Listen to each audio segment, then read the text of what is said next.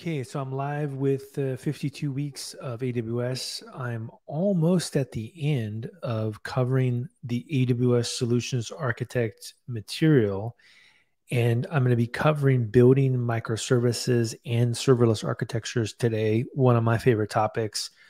And maybe a few things to point out is that if you're around on Tuesdays at 5 p.m. Eastern time, one of the things that I'm doing is I'm going to begin office hours with Zoom for people that have taken courses from me, so Coursera or kind of similar courses, and I'm going to be covering questions from the audience. I also have a Discord server that I've got set up that's on my personal website. If you just go to noahgift.com and go to live streaming, you'll see links to how to get on there. But the idea here is to get, in addition to the streaming, is to get a little bit more interactive and help people out that are looking to maybe build a portfolio or become a machine learning engineer, learn more about MLOps. Also happy to talk about some of the books that I've written in that Zoom session as well, or the Discord server. So there's some new options for people that are trying to level up. All right, so that's maybe the background info, but I can go ahead and get started here. What I'm going to do is I'm going to talk about, in fact, solutions architect material around the building microservices and serverless architecture for solutions architect certification. And what I'll begin with here is just to dive a little bit into the background of building microservices. And in particular, one of the things to be aware of is what is a microservice. And really, it's a way of building an architecture that's single use. And these are independent services that communicate over a well-defined API. And so another way to think about a microservice is that they're exact opposite of what you'll hear about with web frameworks. So there was a period of time, way back into the early days of web development where there was this concept of the monolithic web framework in Python or Ruby, Ruby on Rails, Django. So these concepts are basically exactly opposite of what a microservice is, because those try to solve lots of problems and potentially introduce other problems. But the new era is this microservice era, especially because of the fact that there are ways to design these things in a polyglot environment. So that's just a little bit of the concepts here. It's the evolution of web development. So in the case of monolithic versus microservice applications, you can see that in a monolithic application, they cover everything, right? You have a SQL database that maps to Python, and you go back and forth and you do local password authentication, which in many cases is not secure, or there are security issues with it. You have all the stuff built inside, topics, messages, kind of the traditional content management based approach for web development. When you talk about microservices, though, each of these aspects of the application is individually broken out. And so you would have, for example, the user service, the topic service, the message service. They're each completely independent microservices that can be deployed actually at different times.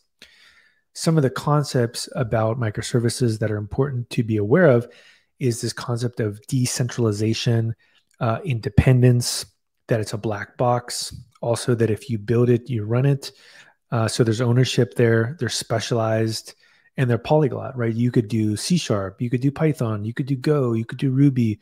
You could have all these different languages inside of your organization as long as you have well-defined APIs, and these services are very simple. So in the concept of decentralization, really what we mean is that a microservice is distributed. It's a distributed system with a centralized data management component to it, and you don't rely on a unifying schema in a central database, which can really be a bottleneck in terms of deployment.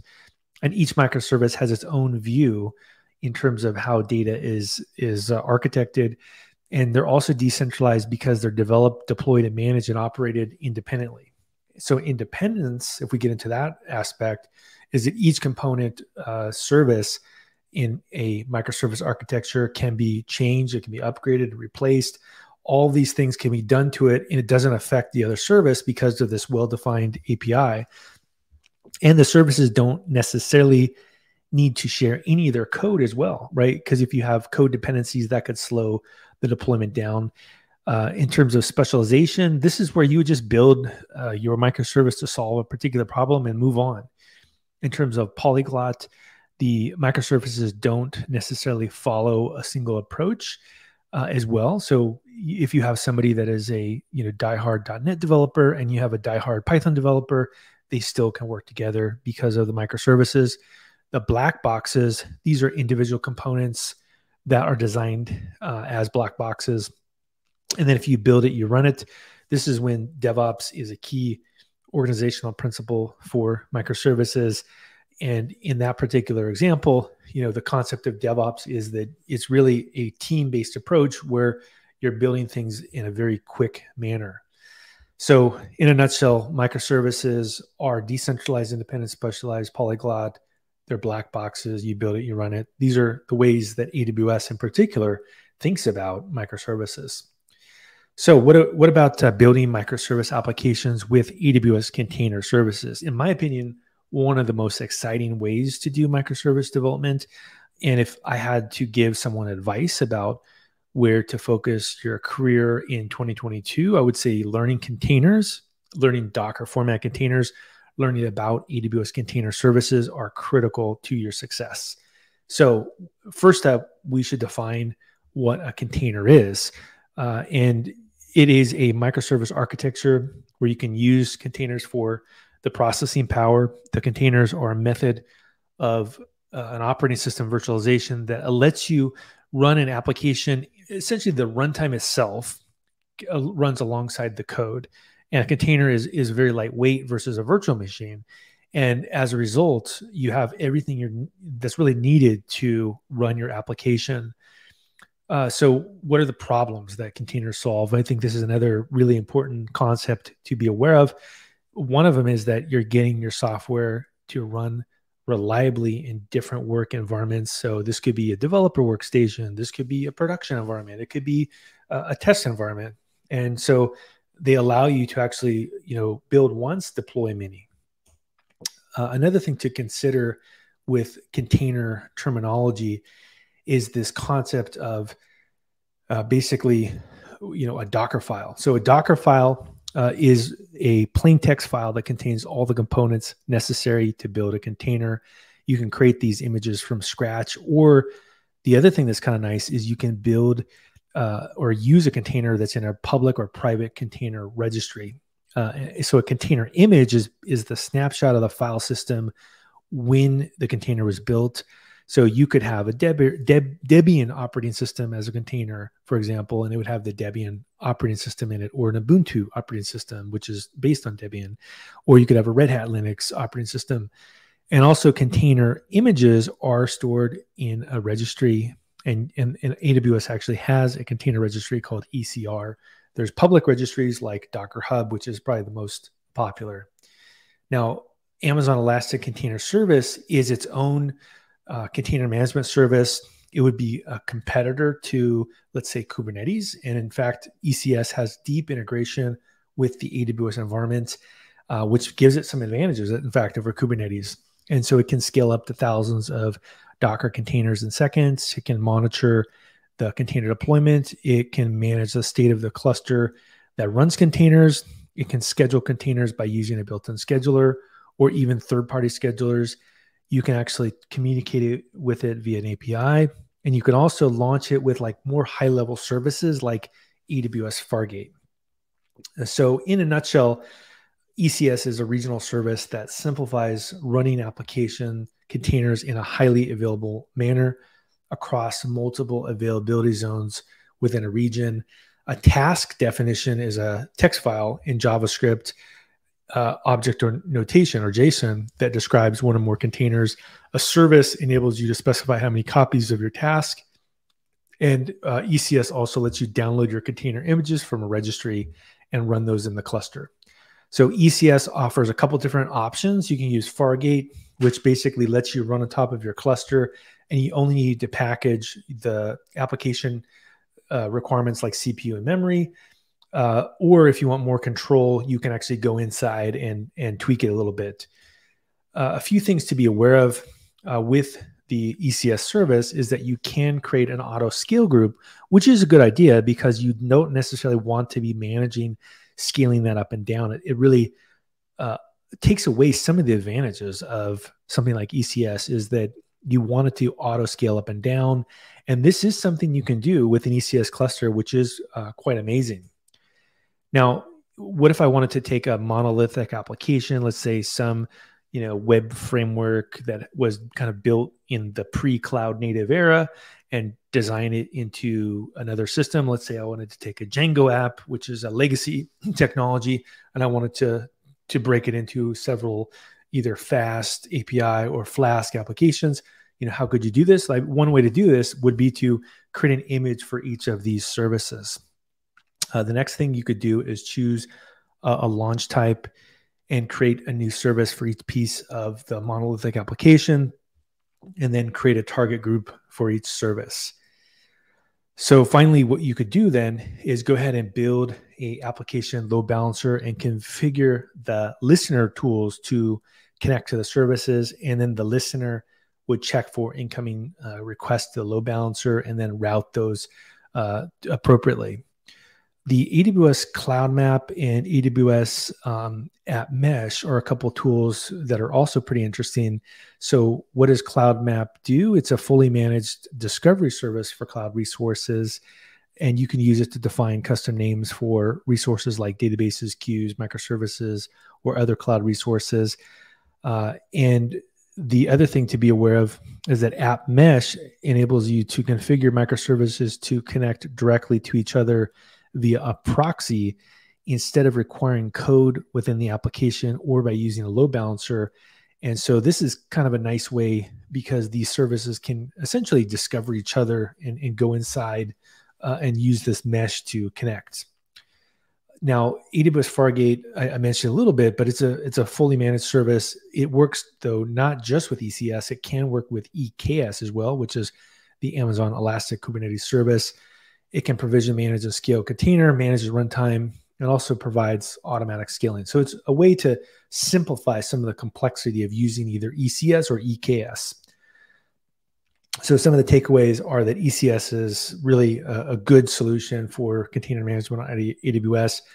Cluster auto scaling probably is something you'd want to use if you're going to set up an ECS cluster. Cloud Map enables you to define custom names for application resources. AWS App Mesh is a service mesh for application level networking, and Fargate is a fully managed container service. Okay, let's talk a little bit more now about serverless architectures.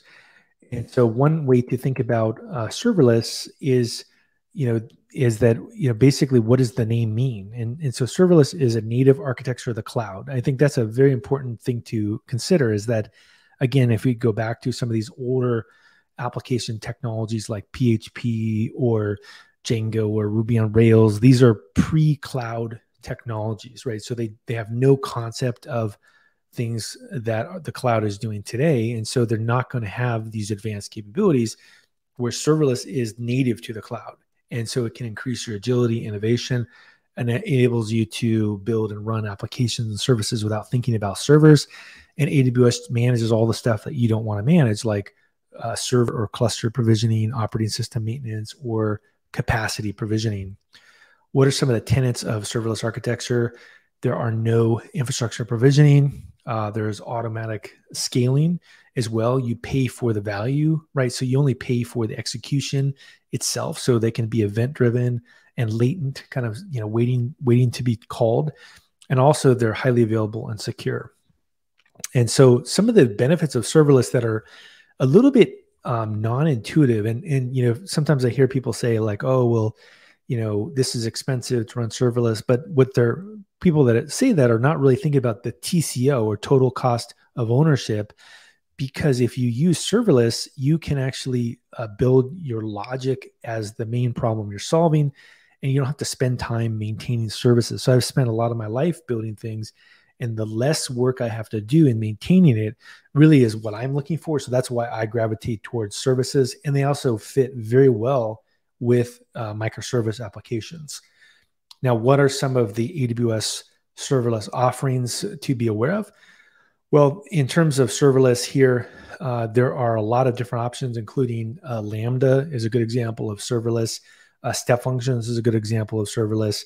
Athena, right, a big data system is a good example of serverless. Okay, let's get into Lambda, which is one of the predominant ways to do serverless. Probably one of my favorite services on AWS. It's a fully managed compute service. It allows you to run your code on a schedule or in response to events. So I use this a lot if I want to maybe do some kind of change to a file that's uploaded to S3. That's a great example. Or I want to respond to a message in SQS. That's a good example. Lambda supports Java, Go, PowerShell, Node, C#, Python, Ruby, and you can run it at edge locations close to the users as well. So Lambda is probably the first stop when you're thinking about serverless on the AWS platform. So how does it actually work? And this is a really important distinction to be aware of, is that it really works with the whole architecture of AWS, and it's custom code that you write in one or more languages, and you can configure a trigger. So really the trigger is what invokes the function.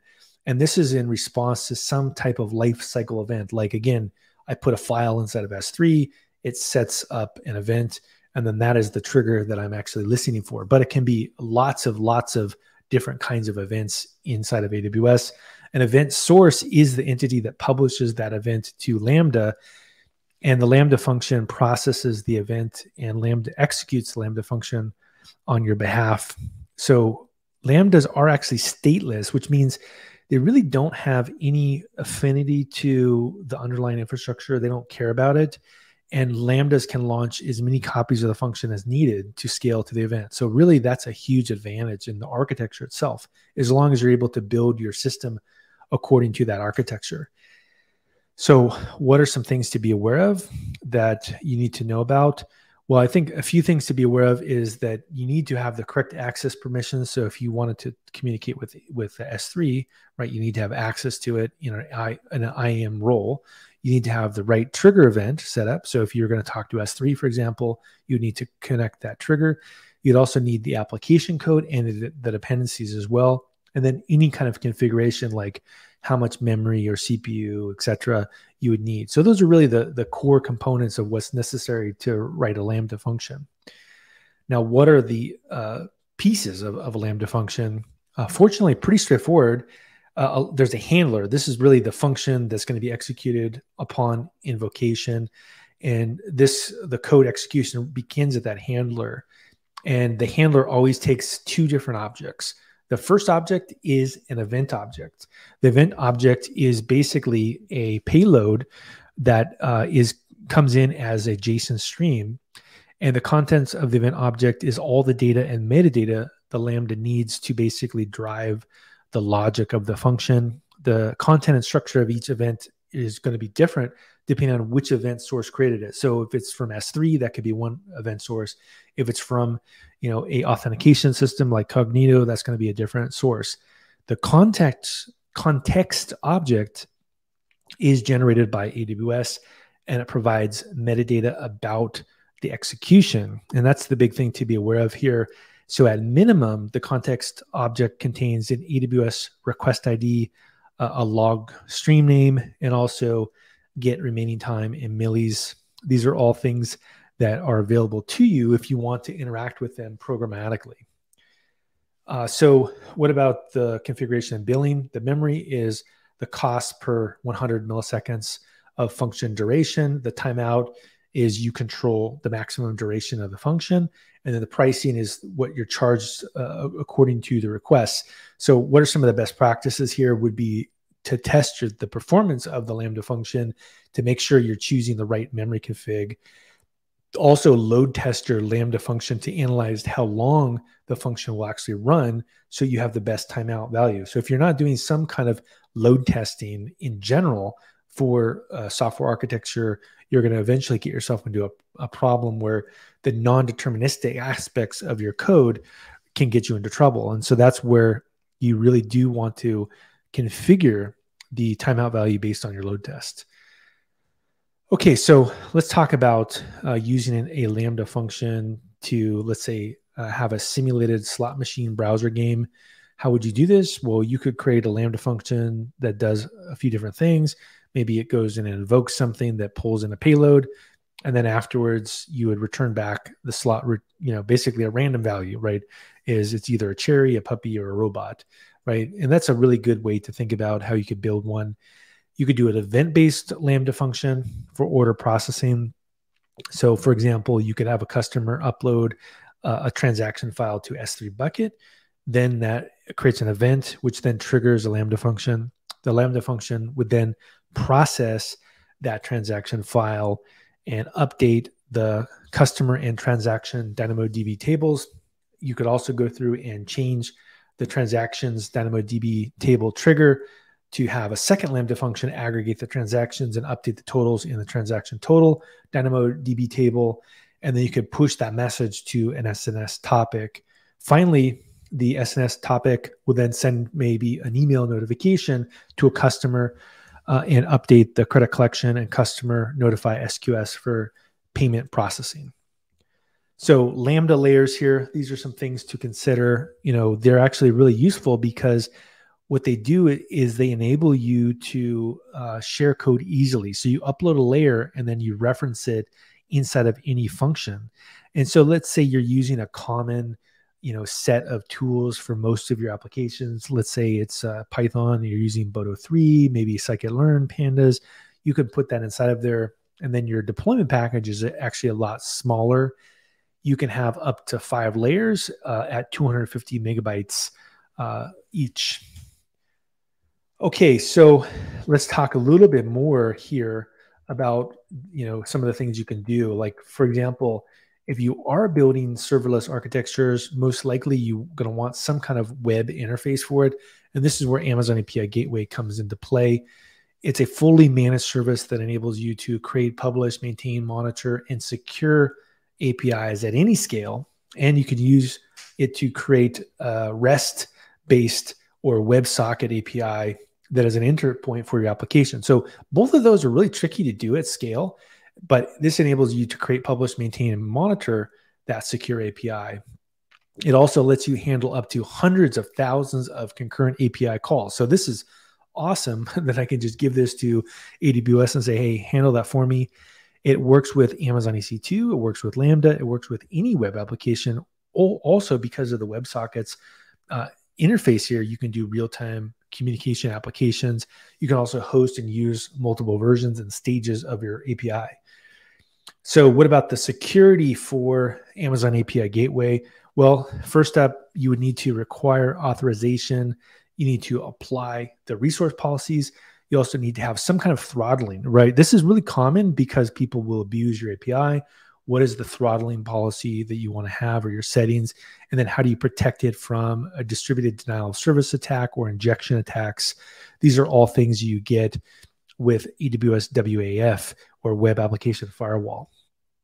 So why would you want to use this? Well, the API Gateway is an API layer for the application, and it's a common way of using an architecture on AWS. So, for example, you could have a front-end client and application server send traffic to API Gateway over the internet, and then CloudFront is used to cache the static content, because CloudFront, as we know, can distribute content to edge locations all over the world and give very low latency requests back a fast response.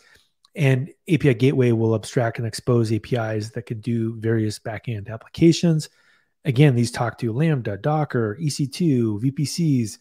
And finally, these are monitored with AWS CloudWatch. And you can use API Gateway with other managed services to build really sophisticated serverless backends for applications. API Gateway is also deeply integrated with AWS Lambda. And so you could potentially set up a microservice that takes HTTP API calls and hosts a RESTful request and response to the customers. And API Gateway provides built-in authorization, throttling, security, fault tolerance, and request response mapping and performance optimizations. AWS Lambda contains the business logic to process incoming API calls as well, and it uses DynamoDB as a persistent storage service. Some examples would be the serverless mobile backend.